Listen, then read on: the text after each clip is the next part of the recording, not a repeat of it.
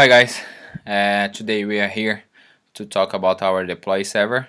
So basically on this deploy server is going to be responsible for build our entire project and deploy it on AWS using ECS, is Amazon container server service, I think.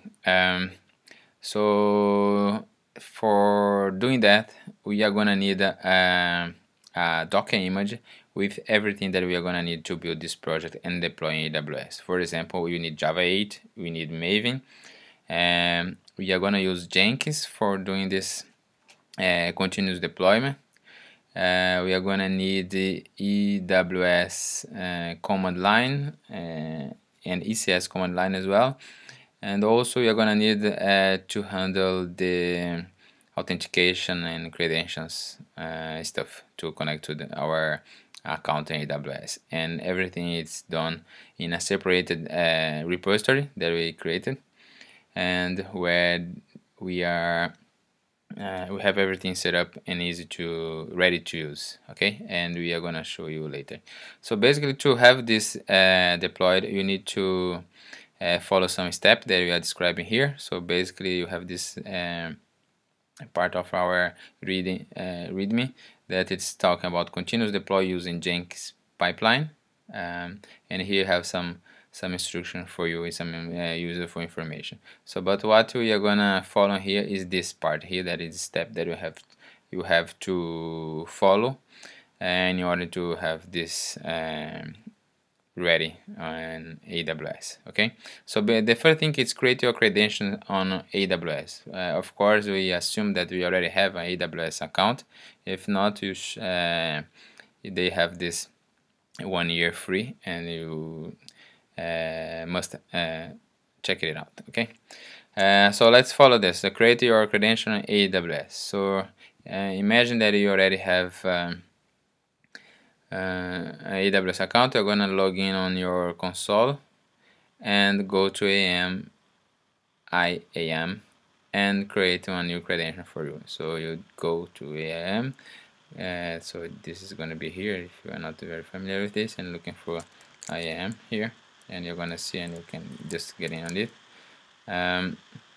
So then we go to users and add a new user for you. In my case, I already have mine here, and you need to add some permission to this user, and for this you have created this group here that we added some permission. There you go.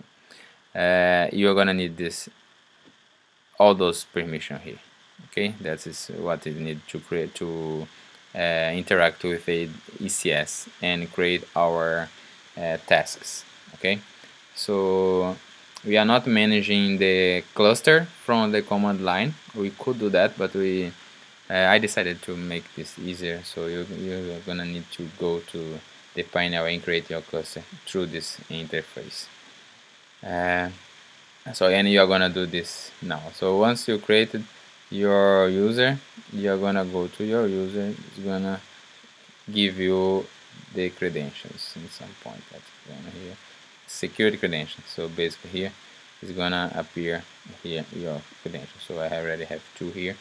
I have this access key, and it's not showing the secret one. Okay,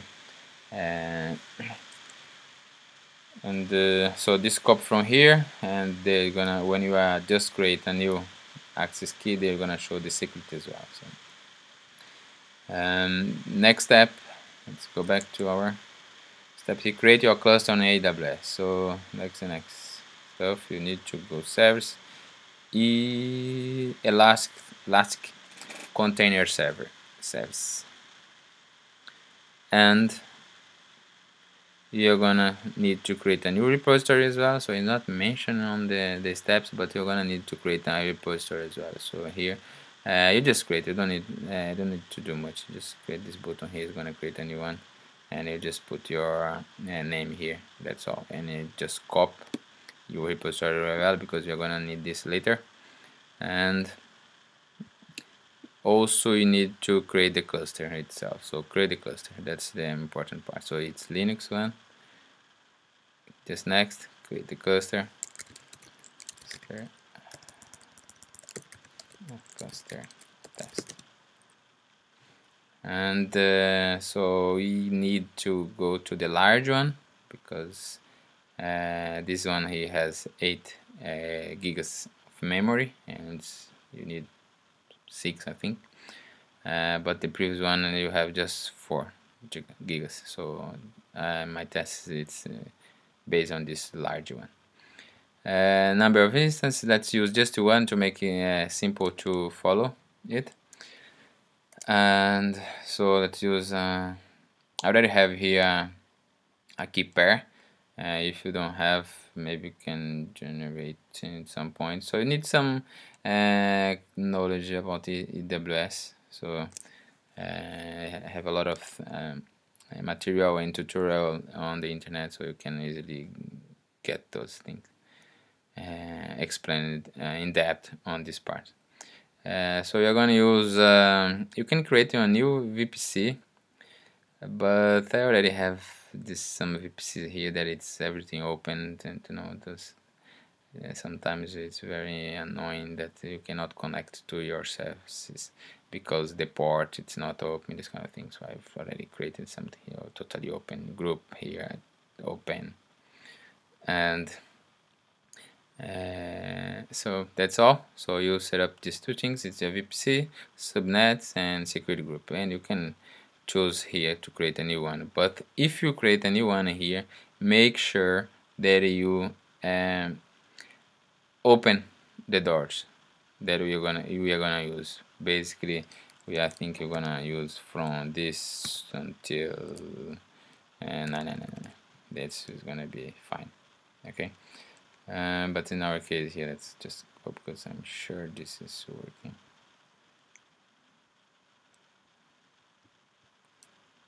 Open, but that's it. So great. The error is on the page. Where's the error? Where is there? Secured, open. Okay, if you have fucking error, tell me where. God's sake. Let's try it again. Next. Cluster test.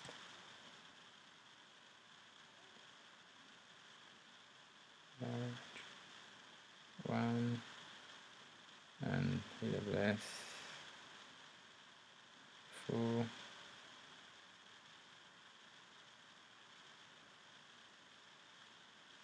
Keep group open. Great. Yes, there we go. It's creating. Let's see the next step here.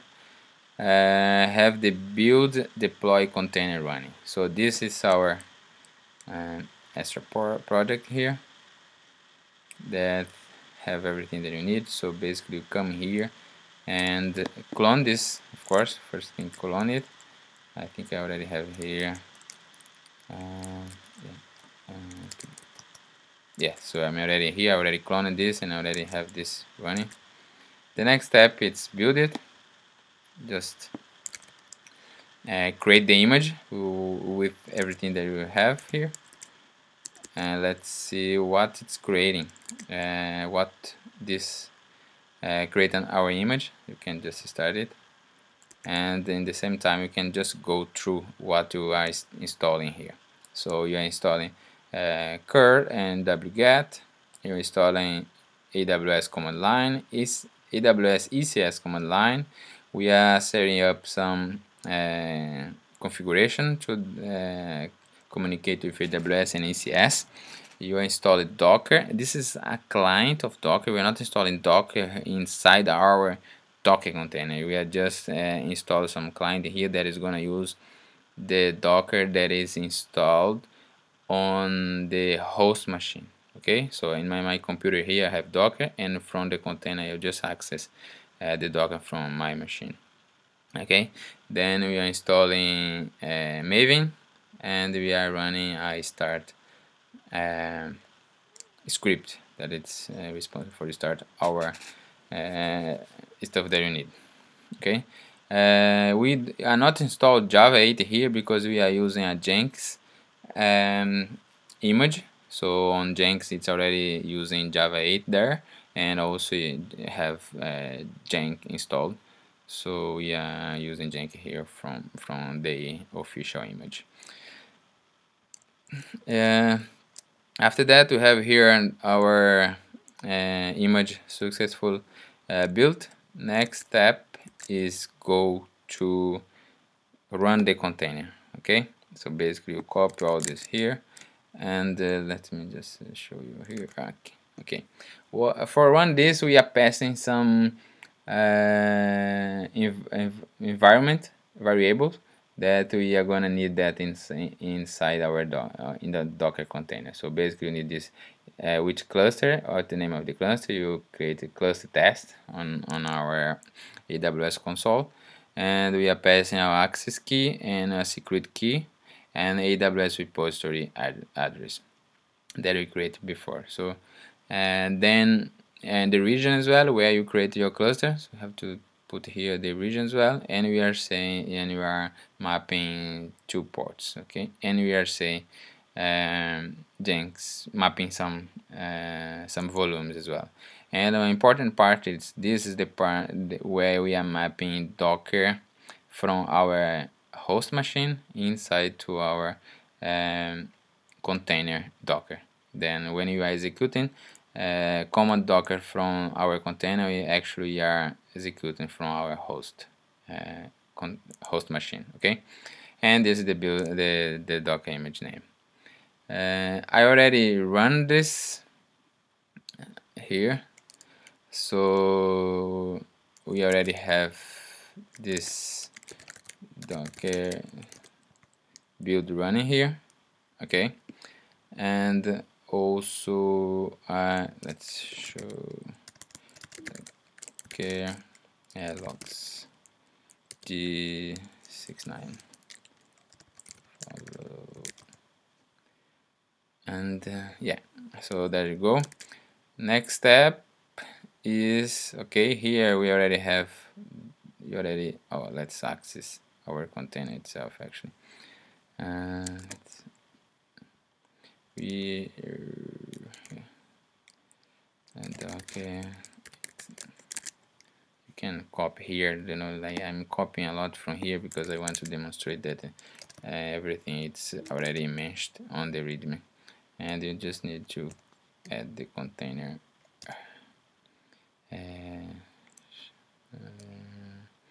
what's the container, oh god, okay, Docker ps Docker D69, and we are inside the container. Okay, and from here we already have AWS version, and you have Java version, and we have Docker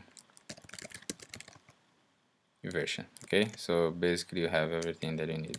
In Maven is on Maven. Yes, so you already have everything that you need to build our project and communicate with AWS. Something that I suggest you to have a look is if this configuration here has placed correctly, because for setup here you are taking from the values that we are passing from the environments here, so it's good you to go and each one and check. For example, this one here, let's see. So look, you are setting the region on this file and say the output is JSON, so that's fine. And go to the others as well, do the same and check if your credential is correct. So in those both it's where we set our credentials, so it's worth you go there and check if everything it's correct setup. Next step, it's here we already have our deploy server container running. So next step is go back to our here and have check then access Jenkins panel. So we already have here. So basically how to access Jenkins is just go into this, and the first time that you access Jenkins, they ask for a password that it was printed in our container here. There you go. So just show the logs from your deploy container, and it's gonna show here. Then you go here, place it, and just continue. Yes, you play it up. You're gonna go through the Jenkins installation. So we are gonna need some Jenkins plugins. I could select those that I need here, but I'm not sure about all those I need. If I go here for the suggest one, it's have everything that you need.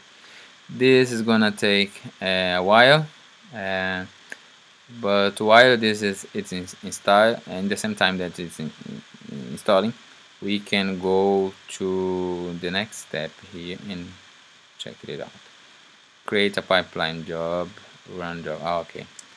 And for those next step, you're gonna need the Jenkins run. But worth we have a look to our deploy AWS deploy script. So we have those.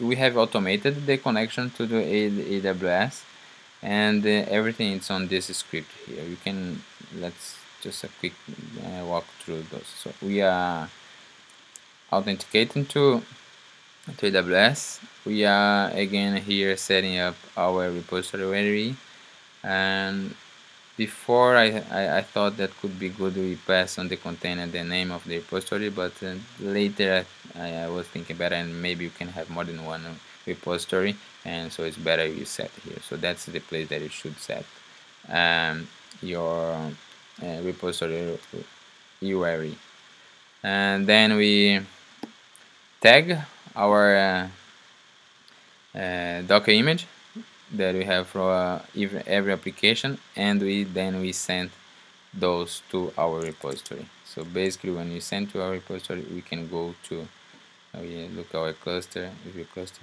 is ready, so we can go to our cluster and see that we have ACS instance here, and we have active container, and yeah, that's our instance. So let's go to our instance here, because we're gonna need to check the IP of this instance to access our services. And so here in our repository, that's our repository, and here I already have all the image that I need to our service. So I have a user service, API gateway, reminder service. All those here is the same that I have here. Okay. The images.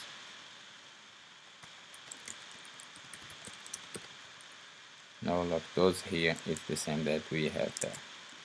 And why this? Because here it's local and we are trying to deploy on AWS, so you need to pull our image from online place, so you need to put that in somewhere. You could go use so the Docker Hub, I think. Docker Hub, all the images there, it's free and open, but we don't want our container open for everyone, so you put this on the private place that it's in AWS private repository. And going back to our script, so we are sending all those Docker images to the AWS, then we run our AWS Compose AML. So basically it's similar to what we are doing local, but you are using AWS ECS client to do that. and on this ML we have very similar of what you have run before. It's quite similar, but with some small difference that we need, that AWS need. And you can go here and have a look what you have here. And then after run deploy, you can go to the browser and test that and send for anyone you want. So that's gonna be online. Let's check if we already have our, oh great, our Jenkins. And let's do admin and admin, admin, admin, admin. Let's go. Save and finish. Yeah, start using Jenkins. Okay, we have our Jenkins running. So next step is to create a pipeline job. So pipeline, it's a plugin of Jenkins, and so to create that we just go to new item and choose pipeline and say enter one name for that. Let's say bootstrapping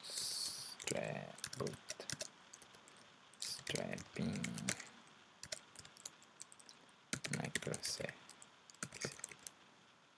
prod, and just microservice plan, and okay.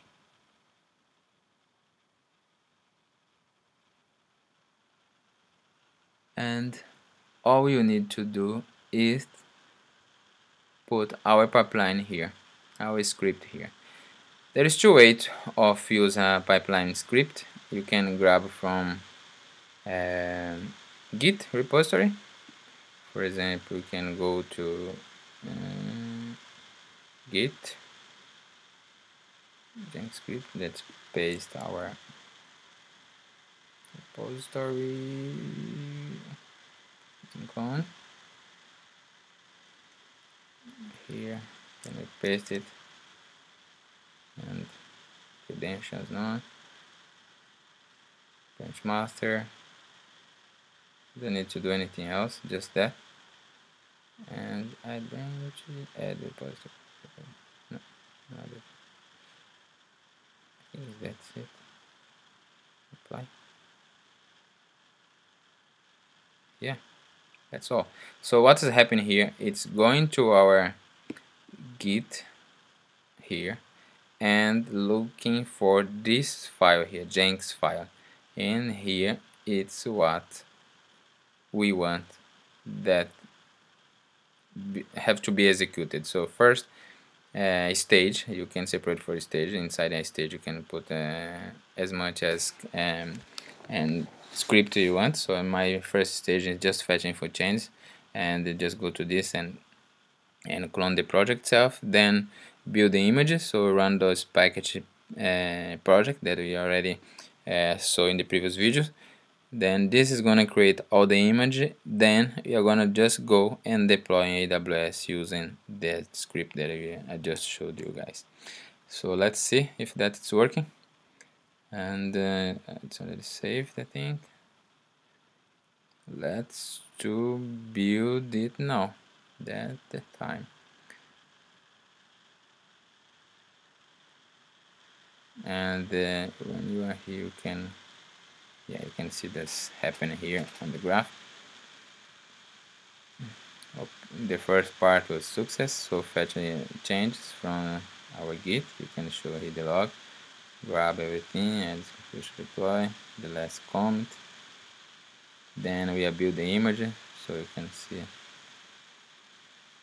the result. It's not very updating, but you still have the option of go to the console, the output, and you can see all those output. So it's downloading, it's running Maven, so basically, so it's downloading all those necessary libraries. This is gonna take a while because it's gonna download all those dependencies, create the image, create the image, and so on, and then it's gonna start to send everything to AWS. This is gonna take a while. I think I'm gonna pause that, and I will go back when it is finished.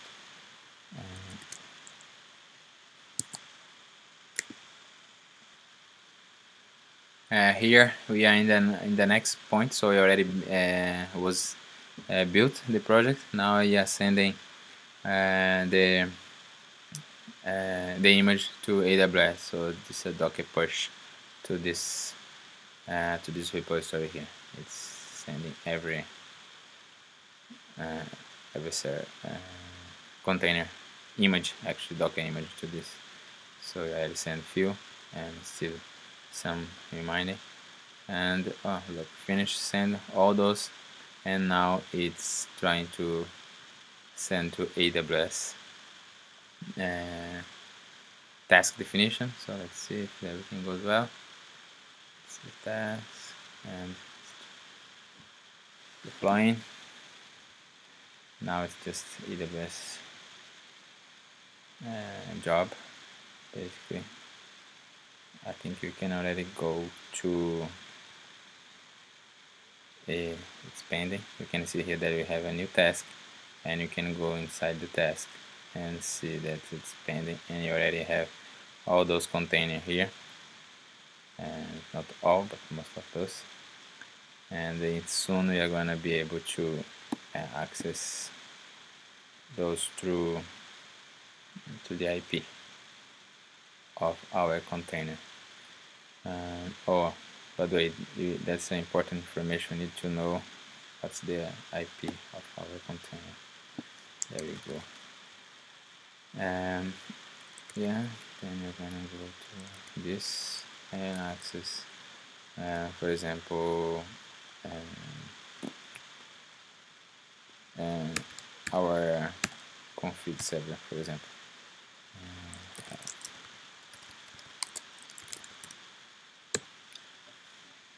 But we need to have this working. Oh look, didn't work. So the container was stopped, and that happened when we have a problem in our cluster here.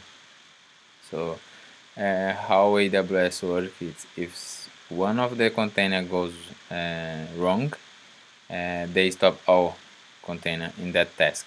So how AWS organize things is one task can have many containers, and one service can have many tasks. And when you are talking about production, the correct way is create services, because these services you are gonna add some role, add load balance, and many other things. But for our test here, just create tests. It's okay. So why didn't work? Why the container was stopped? And that it's because I forgot to change ECS instance here in our AWS compose. So I need to replace all those things with the instance IP. This can be improved and make this dynamic, but I didn't do it yet. I haven't done it yet, so I'm maybe in the future. So let's try it again. Because we did this change locally, and our deployment it's coming from look, was finished here, was deployed, the container was started, but in AWS, a part of our deploy, something went wrong. If we are using service instead, this will wait for the health check and everything before finish the task. But here we don't have this health check stuff, so they just sent and created those container AWS Jenkins, consider that was done already. And so how this works, let's go back to our here, go to our configuration. So look, the steps, everything green. And because our task is coming from GitHub, our change that I just did here have to be deployed on not deployed, sent to GitHub, and this will bring those change and start everything again. But we can we don't like, this is gonna take time, and you can just skip this part. We already tested this. This is deploying AWS using our script. Everything is fine and okay. The problem was just that thing. But this is what's involved to change to deploy AWS using Jenkins. That's done, and it's okay. You're gonna just fix that stuff that we left behind, and you're gonna be able to finish the video.